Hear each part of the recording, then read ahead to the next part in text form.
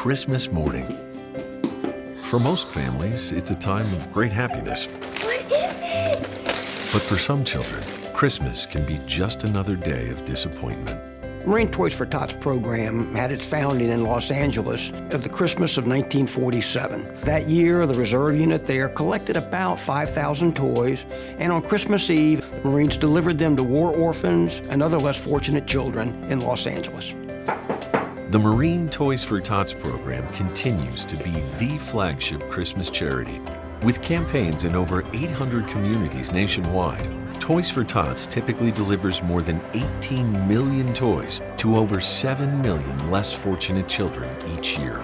With a toy delivery system rivaled only by Santa himself, it takes thousands of elves to pull off all those Christmas miracles. We officially start the campaign each year on the 1st of October, and it officially ends about 11:59 on Christmas Eve. As donation boxes fill up, toys start streaming into warehouses across the country. It's an incredibly busy and heartwarming time for everyone. We start sorting them, counting them. The last few weeks in December, right before Christmas, we start packaging them and then distributing them to our agencies around town. I've been very lucky in my life to have toys every year when I was growing up, and I want to be able to share that experience with other people and be able to help kids just enjoy the spirit of Christmas. One of the great things about the Marine Toys for Tots program is the fact we estimate somewhere around 38,000 volunteers across the country that really make it work. We look forward to this every year, donating our time for Toys for Tots. It's hugely rewarding.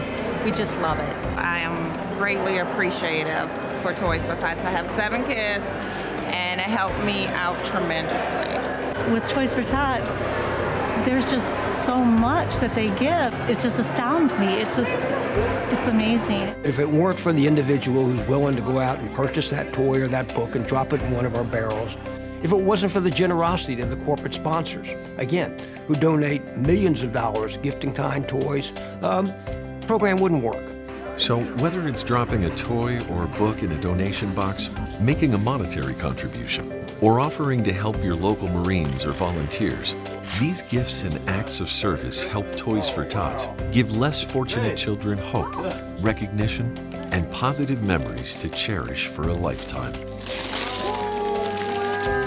And that's why remembering every child at Christmas is the mission of Toys for Tots.